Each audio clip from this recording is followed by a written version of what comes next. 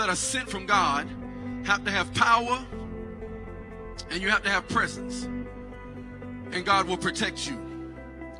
And I'm looking this morning at a group of people that God has anointed you to make a difference in the world.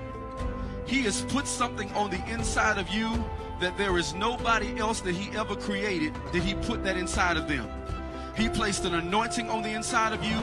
He placed his message on the inside of you. He placed his burden on the inside of you. He placed a mantle on you that wherever you go and you represent him. I tell you that Jesus wants us to have power